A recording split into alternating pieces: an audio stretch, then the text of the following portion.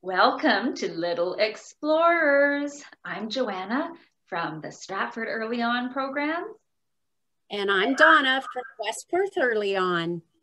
and we're so happy you're here to share a story with us and sing some songs. Donna, do you want to tell our friends what story we're going to share today? I sure do.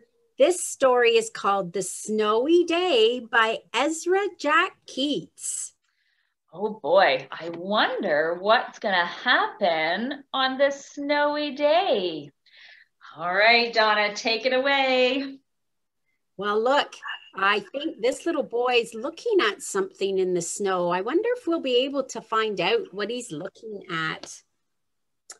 One winter morning, Peter woke up and looked out the window.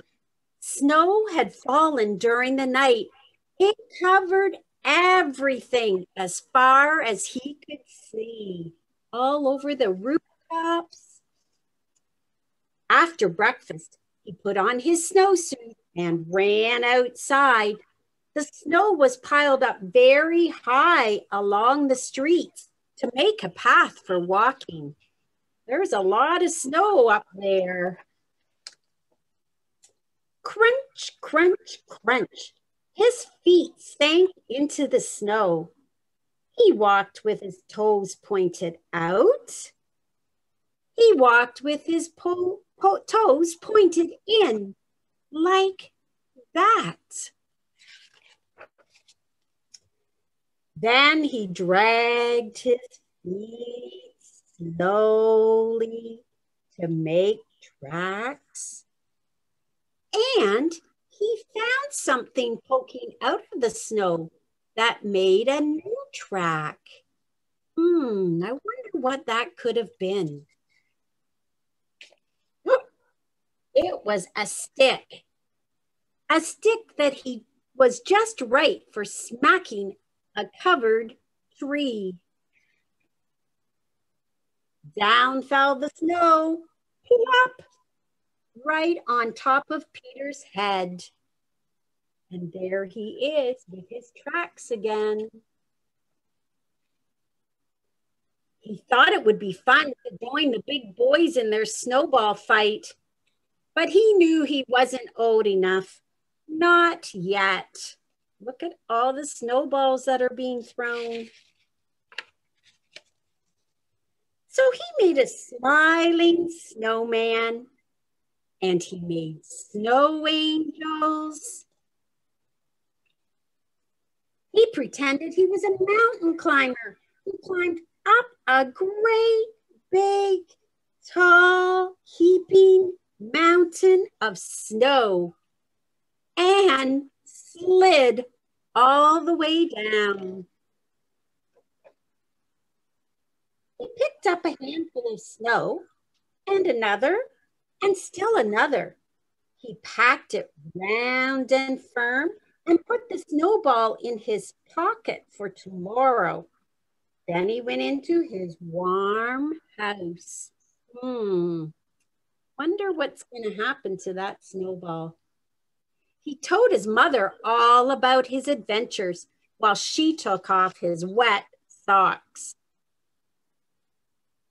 And he thought, and he thought, and he thought about them.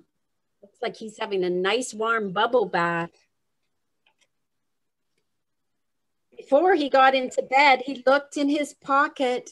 Oh dear, his pocket was empty.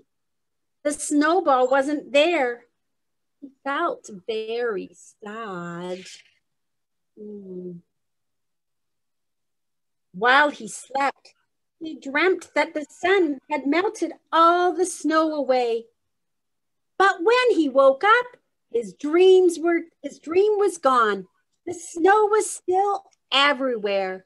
New snow was falling.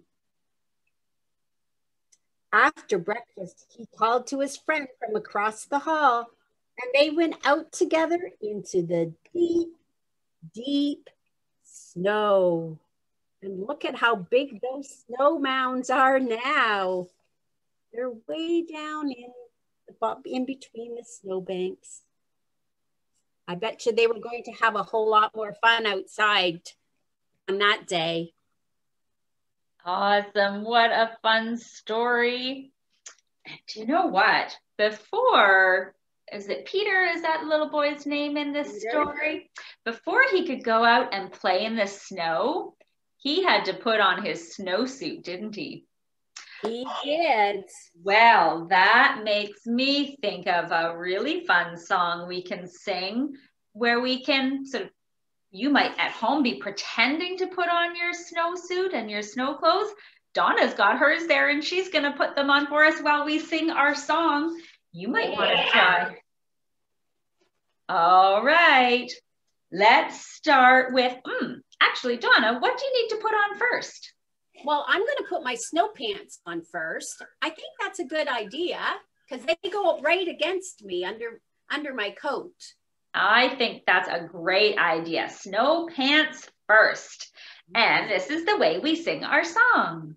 This is the way we put on our snow pants, put on our snow pants, put on our snow pants. This is the way we put on our snow pants to go outside and play. Oh, are you ready to go, Donna? Can you go outside and play in the snow now? Not yet. I think I need to put on my boots next. Boots is a good idea because you still have your hands and your coat's not too bulky yet. That's right. So it's good to put your boots on next. All right, you ready? This is the way we put on our boots, put on our boots, put on our boots. This is the way we put on our boots to go outside and play. Have them on. All right, you've got boots and snow pants. So now you can go play in the snow, right? Nope. I think I'd be cold up top. I think I need my coat on next. Good idea. And I'm going to pretend to put my coat on. Ready? This is the way we put on our coat, put on our coat, put on our coat. This is the way we put on our coat to go outside and play. And you have to zip it all the way up to the top too.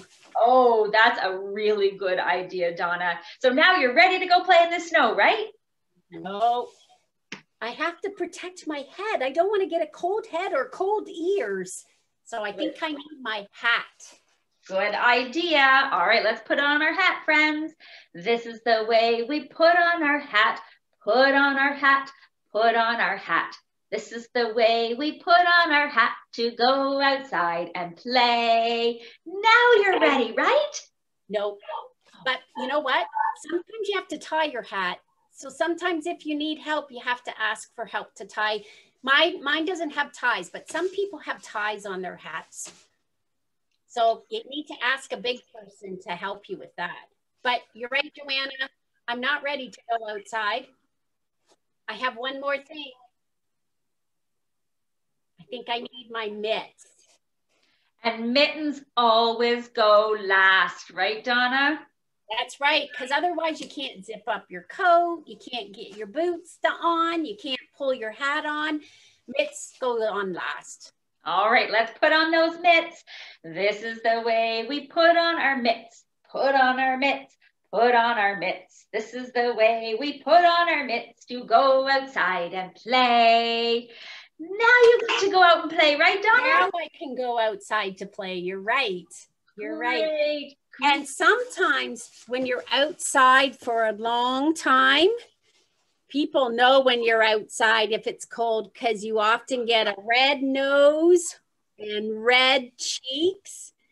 And I have a poem about how you get that red nose. Do you know how you get it, Joanna? No, I don't. Can you share your poem with us? I can. Where did you get that little red nose? Jack Frost kissed it, I suppose. Kissed it once, mwah. Kissed it twice, mwah, mwah. Poor little nose, it's as cold as ice. Ooh. Did you know Jack Frost gives kisses? I didn't know that. Do you know who Jack Frost is, Joanna? I do know. He's the one that makes all those pretty snowflakes on your window. That's right. That's right. So let's try it one more time and see if he's going to kiss our nose 2 times this time again. Where did you get that little red nose? Jack Frost kissed it, I suppose. Kissed it once, mwah. Kissed it twice, mwah, mwah. Poor little nose, it's as cold as ice.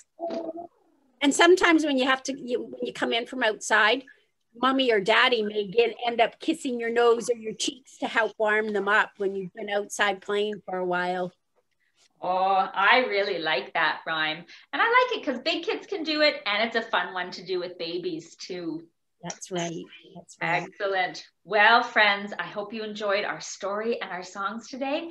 And we can't wait to see you on Thursday for our live story time at 9:30. Have a good week. See you then. Bye-bye. Bye.